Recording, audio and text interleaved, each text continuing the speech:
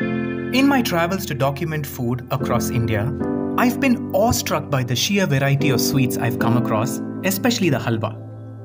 The halwa, even though one may think is uniquely Indian, in fact originated in the Middle East. Here is a Dum Ka Roat Halwa that is over 100 years old and is very unique to Madras.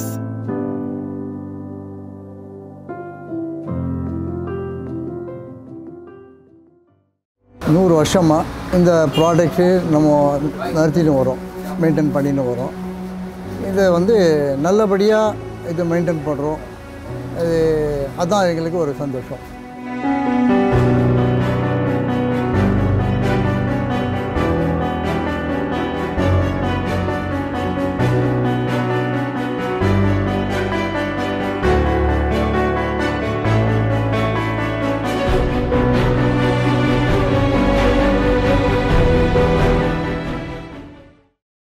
ஆனால் நம்ம போடுற ஐட்டம்ஸே எல்லாம் original items, எல்லாம் natural items தான் போடுறோம்.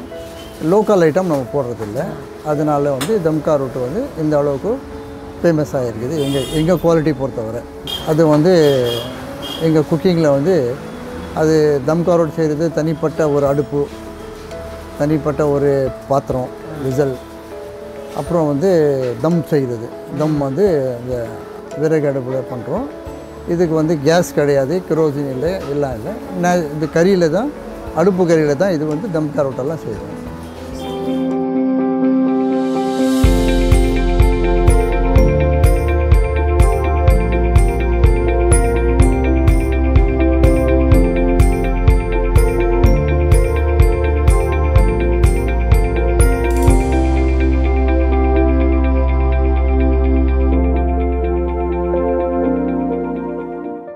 இதுக்கு எந்த விதமான மிஷின் இல்லை, கலைக்கிறதுக்கு எல்லாம் கையில் தான் பண்ணுறோம்.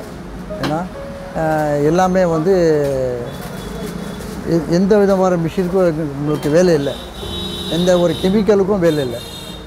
ஏன்னா அதனால் இந்த ஐட்டம் நல்லா இருக்குது, கஸ்டமர்ஸ்க்கு ஜாஸ்தி பிடிக்குது. அதுதான்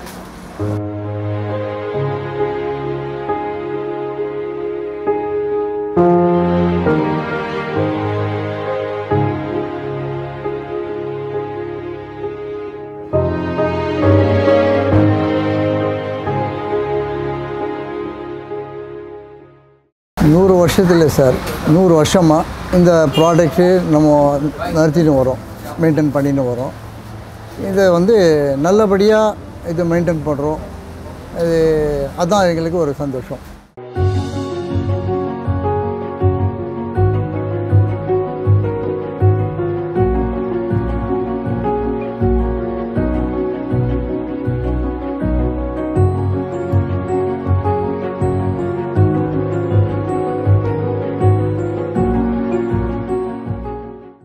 கடை மெயின்டைன் பண்ணணும், நல்லபடியாக மெயின்டைன் பண்ணணும். அது நம்ம உட்காரணும். எங்கள் கூட எங்கள் பசங்களும் எனக்கு சப்போர்ட்டாக இருக்கிறாங்க, மெயின்டைன் பண்ணுறோம். இது வரைக்கும் நல்லா இருக்கிறோம், ஃப்யூச்சர்லேயே நல்லா இருக்கும். அநேகமாக எங்களுக்கு துவா இருக்குது, பெரியவங்க துவா இருக்குது.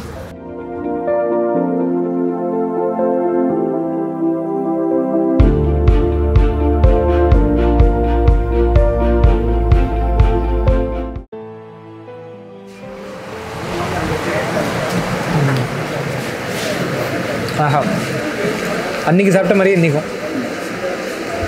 இதில் வாட் ஸ்டாண்ட்ஸ் அவுட் இஸ் ஒரே ஒரு ஆள் 100 வருஷத்து பாரம்பரியத்தை கட்டி காத்து இன்னும் கூட அந்த ட்ரெடிஷ்னல் மெத்தட்ஸில் குக் பண்ணி இந்த மாதிரி ஸ்வீட்ஸை ப்ரிசர்வ் பண்ணிட்டுருக்காரு. So very happy.